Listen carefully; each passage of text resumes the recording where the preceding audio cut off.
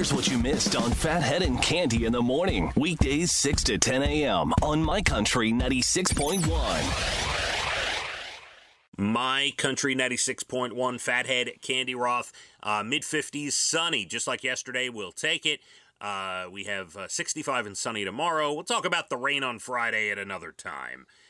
Today, well, let's just enjoy the sunshine, shall we, Cande? Rain is not snow, so that's a plus in my book. Yeah, you ain't kidding. If we, this is about the time of year that we, last year, I feel like I got us through the winter by breaking it down for you, Cande. And here's how I like to think about it. Unusually positive. Well, when you think about it, it goes quicker than you think, and here's why. It'll be Christmas before you know it. Thanksgiving's going to go by in the blink of an eye. And then you got like 3 weeks till Christmas. Everyone's out, busy, doing things, holidays. So before you know it, you're in January. Now, it takes everyone a couple weeks just to get themselves motivated in January. Now you're like the middle of January. You are only a couple of weeks away from the shortest month of the year, February. Tiny little month.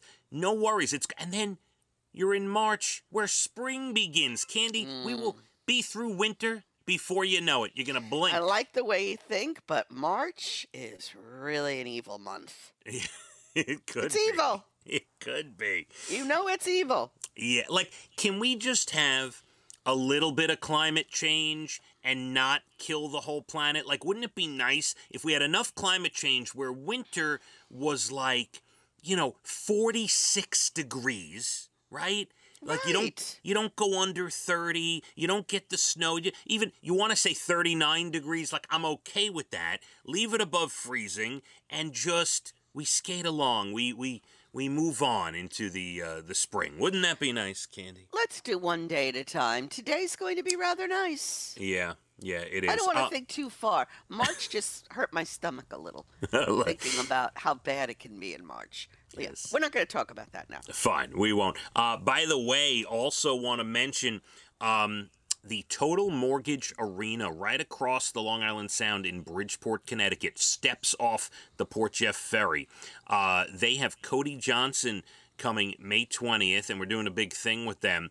And Jay Letterman has tickets to give away to Cody Johnson during the week. You could listen to him today after 12 o'clock. He will give some of those away. You're going to see Cody Johnson on the CMA Awards tonight, and those tickets go on sale next Friday, a week from this Friday, the 18th, for the Total Mortgage Arena in Bridgeport, which, by the way, if you take the ferry over there, literally you step off the ferry, it's less than a minute walk to the arena. So, big doings with Cody. He's got a big tour on the way. Cande, explain to me how I'm in my car yesterday, or I'm getting to the office after the show, whatever, and all of a sudden I get an alert on my phone, and it says that the Powerball numbers have been drawn, and someone in California has won, and it's 10 in the morning, and I'm thinking, what a scam.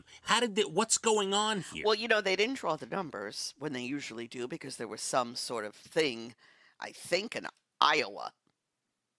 I said, forget Iowa. Why do they have to be part of this? Right, But they held off and fixed whatever they had to fix, and it all smells suspicious to me. Everybody was expecting another drawing, what was it, yesterday or today or something, and all of a sudden you get an alert, like CNN alert or whatever. Powerball has been drawn. It's like 10 a.m., I'm having breakfast, whatever, and somebody's won Powerball. I'm like, what's it?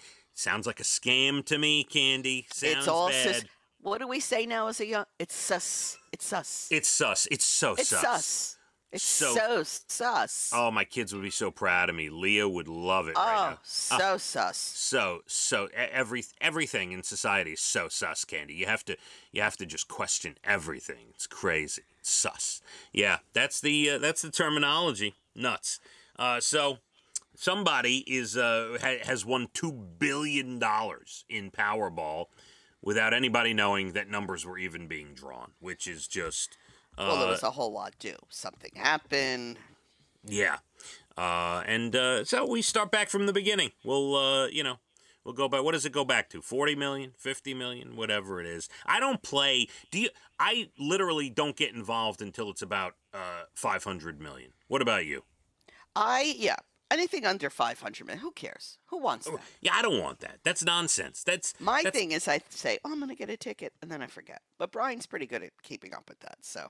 Yeah, He'll share his winnings. I'm sure of that. He doesn't have anything going on. Brian gets up, he stirs his coffee. That's not true. He checks to see what the jackpot is. He buys a lottery ticket. Maybe he'll prepare some dinner. So he's in charge of all that stuff. Absolutely. So good for him. Cande, I have another story which I thought was interesting. Did you know there is a place called Karen's Diner that was opened, after the whole Karen thing took off, Cande? Yes. Somebody opened a Karen's Diner in Australia, and now there are 16 locations, including one in St. Louis. And I think I'm looking here at the one in St. Louis where, so overall, the whole chain, their motto is great burgers and very rude service. So they're overly rude to customers. You can complain all you want. They don't care. They wouldn't do anything about it. This is the concept of the place, right? Okay? So it sounds fun, right? You go in. It sounds funny, yeah. Until they get really nasty with me, and then I have to get really nasty back, and maybe that won't be so funny. Well, it's interesting. Now they're back in the news. Oh, this is the Australia location. Then back in the news because employees at the location in Melbourne, Australia, were so unhappy with their working conditions, they actually asked to speak with management about it, like Karen would, right? So 6 current and former employees filed a complaint claiming it's an unsafe work environment, that customers threaten them, harass them, just like you said, get violent. Well, if someone's going to be nasty to you, chances are you'll be a little nasty back. Well, but you know what you're in for when you go into this place. True. Right? But you're going. People, you know what? They just like being nasty. Yeah. So the servers, the employees who were fighting this, they went and told management. What do you think management did about it? They said, "All right, we're stopping it. Let's all be nice." No, they held firm to their concept. They did nothing. Management did nothing for the workers. I don't know if I'd be running to that eatery. Yeah, exactly. So, and management claims that the servers had to sign a waiver before they started work, saying the diner was not responsible for anything that happens to them. Is that nuts? That's nuts. Yeah, I don't think I'd want to work there.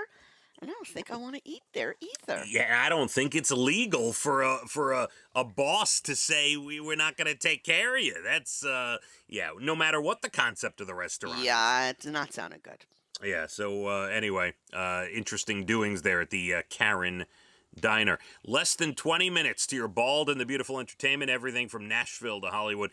55 and sunny today. We'll take it. My Country 96.1. Phathead and Cande in the morning. Weekdays 6 to 10 a.m. on My Country 96.1.